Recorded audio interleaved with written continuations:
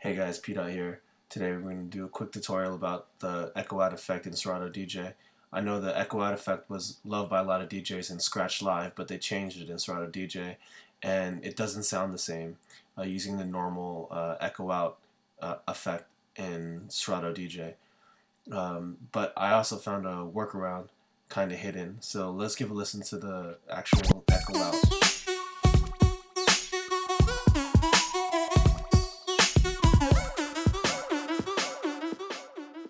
Okay, as you can hear, it has a kind of strange tail. Now let's switch to the half beat and give that a listen as well.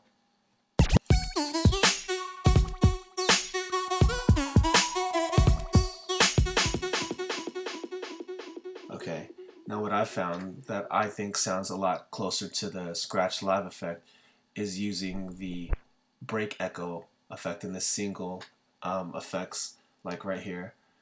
Switching to the break echo and then change the mode from break to fade, and then also change this percentage right here.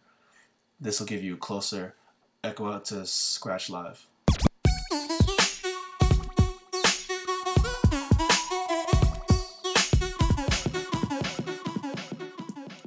Now if you listen to that, it has less of that strange tail effect.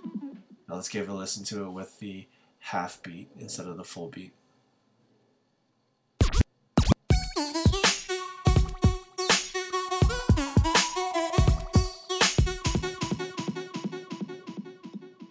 A lot cleaner in my opinion than the regular echo out in the combo effects.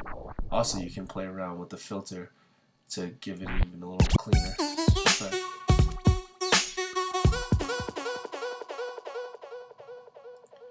Hope you guys found this tutorial useful. Please remember to like, subscribe, and comment below if you have any questions or comments or any suggestions for future videos. Thanks guys.